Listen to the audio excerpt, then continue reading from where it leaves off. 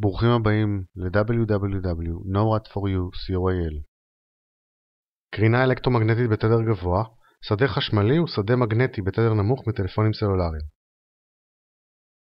טלפונים סלולריים פולטים קרינה אלקטרומגנטית בתדר גבוה.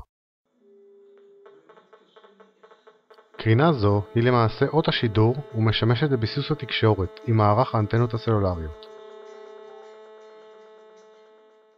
תקני הבטיחות שנועדו להגן על הציבור מחשיפה לקרינה בתדר גבוה מתבססים על ההנחה כי הנזק היחיד מקרינה הוא נזק חום.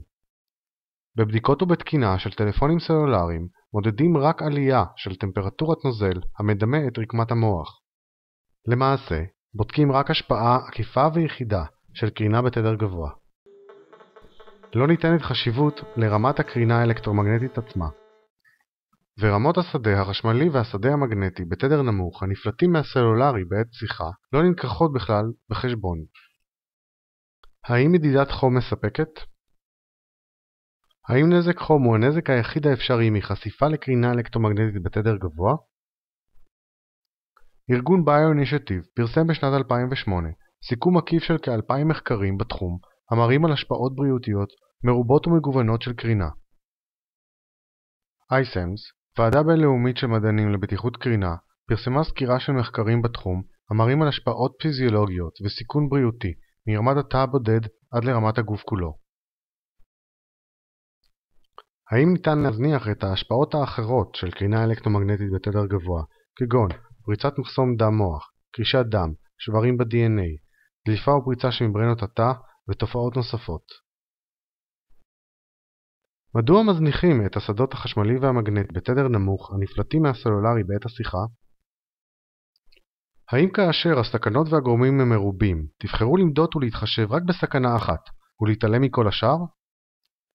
לדוגמה, האם תגנו על ידיכם רק מסכנה אחת מהסכנות הבאות? רעלים, מזון מקולקל, חפצים חדים, כלי נשק או מכוניות?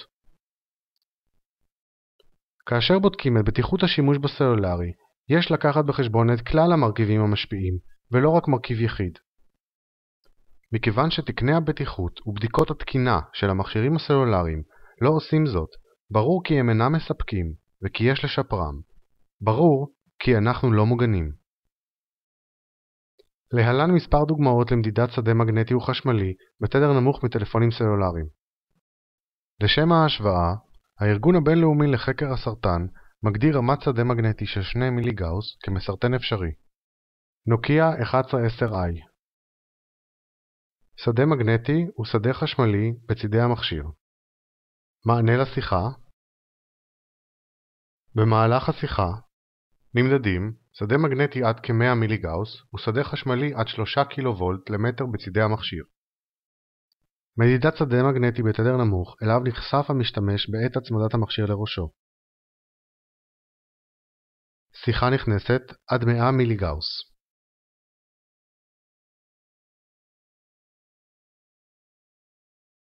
מענה לשיחה.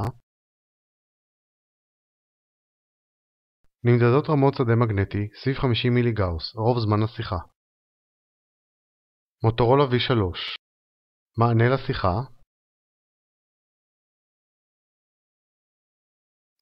נמדדות רמות שדה מגנטי בין 25 ל-35 מיליגאוס כל זמן השיחה. נוקיה 7210. נמדדות רמות שדה מגנטי של כ-35 מיליגאוס כל זמן השיחה. כפי שראינו, טלפונים סלולריים פולטים גם שדה מגנטי ושדה חשמלי בתדרים נמוכים. יש להתייחס לכל הפרמטרים ולבחון את כלל ההשפעות. יש להכיר כי מכשירים סלולריים פולטים קרינה אלקטרומגנטית, שדה חשמלי ושדה מגנטי בתדרים שונים. מסקנות: תקן המבוסס על מדידת חום בלבד אינו מספק והוא למעשה מטעה. לקרינה הנפלטת מאנטנות וטלפונים סלולריים ישנם מרכיבים מרובים והשפעות מרובות שנראו במחקרים. חלק מההשפעות מתגלות רק לאחר זמן רב. קיים צורך דחוף לשפר את התקינה באופן שתגן על הציבור מכלל רכיבי הקרינה ומכלל הסיכונים. חובה לידע את הציבור. למידע נוסף, בקרו באתרנו www.nowhatforyou.co.il בערוץ הסרטים שלנו, בבלוג באנגלית, בבלוג בעברית. חפשו אותנו בפייסבוק וטוויטר.